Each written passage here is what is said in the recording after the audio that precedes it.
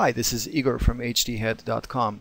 We finally have the Avid transport control available for DS version 11, and it's really good. Believe me, I wouldn't say that if I didn't really think that. It's really good. It's very responsive. It has a pretty good feel, and it's fully customizable, and that's what we're going to look into in this tutorial.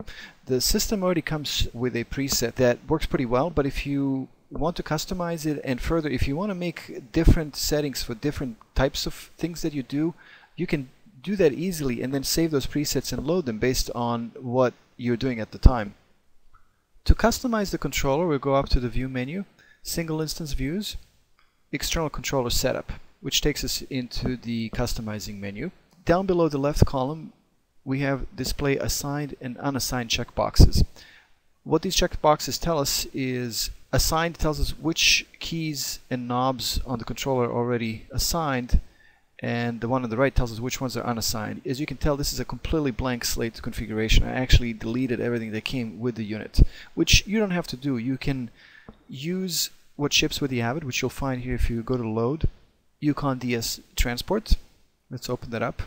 In this preset, everything is assigned. There's nothing left on the unassigned side, so let's take a look. The buttons and the controls of the hardware unit are on the left, and on the right we see what Avid DS function is assigned to each one of these. I find it easier to customize the existing configuration because some of the assignments are already pretty good. What you would do is on the right hand side you have a drop list for command categories. All will show you all of them. Or if you want to go specifically to some area of interest, you can just pick that one from the menu. We can't really drag anything from the right side to the left side now because everything on the left side is already assigned. In order to assign some functions from the right to the left, we first have to unassign them from the left side. And the way you do that is you pick something on the left side, press delete on the keyboard, which clears it up. See, now there's no longer anything assigned there, and if you turn the assigned items off, you'll see that this key has been vacated, and now all you do is drag from the right to the left. As soon as you do it, it disappears from unassigned list because it is actually assigned. Now if you look at the soft key number 3, it became play. And the reason why I'm missing soft keys 1 and 2 is you may have noticed those are hardwired to enable or disable jog and shuttle. The command categories list on the right is really good because it contains a lot of stuff that I was either never aware of or knew about at some point but then totally forgot. So just browse through it and you may find some exciting little shortcuts that you might be able to assign to different keys of the controller. And as I said earlier, you can save the presets, and you can save multiple presets, as many as you want. Create presets for different tasks that you do.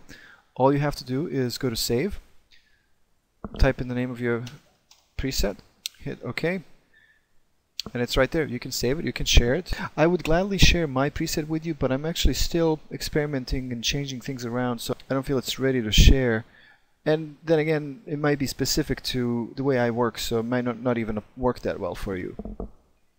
One tip, if the external controller setup for Eucon is not available, it's very likely that when you were installing the DS, you overlooked a little checkbox that you have to enable in order for the drivers to install. That happened to me because this is quite new, so I just installed it without looking. I was scratching my head until I figured out that I did not put the drivers on. Great, so this was a quick little tutorial. Check in on my website, hdhead.com. Maybe at some point in the future I will upload a couple of different presets for the surface configuration. But until then, I will talk to you later.